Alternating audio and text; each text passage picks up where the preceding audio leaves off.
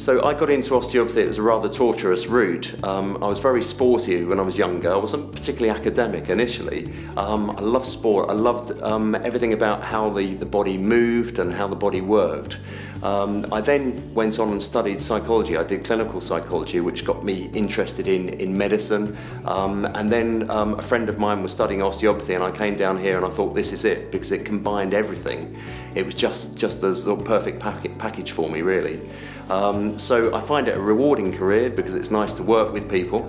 It's nice to help people of all ages. I see people from children from babies right the way through to the elderly.